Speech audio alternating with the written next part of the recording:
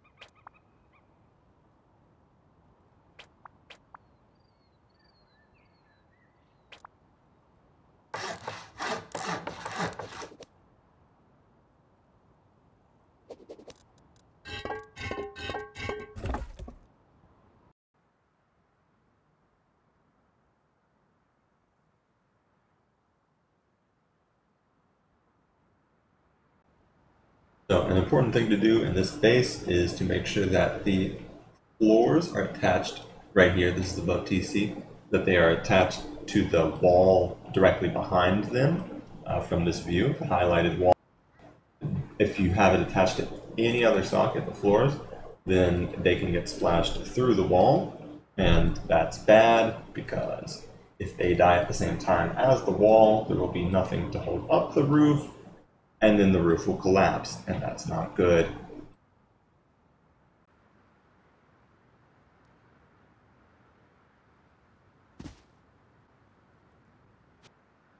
This can happen if you place your foundations too low. It doesn't have to be raised very high at all, but it does have to be raised a little bit.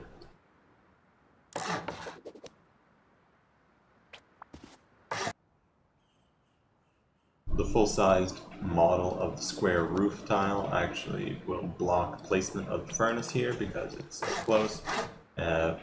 All you have to do to fix that is to place another roof next to it that would activate a conditional model and have that be at a different tier than the square roof so that it activates a different conditional where it just removes some of the sides.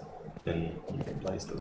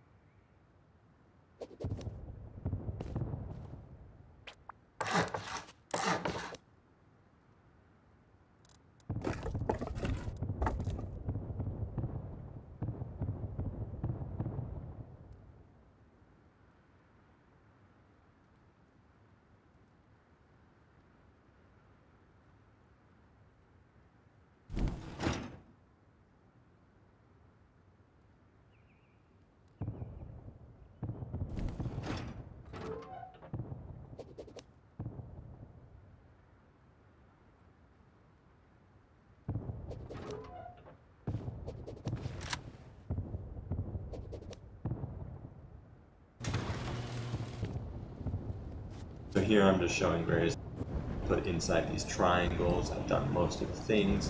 Here, bag respawns for extra teammates, so they have respawn in the furnace base.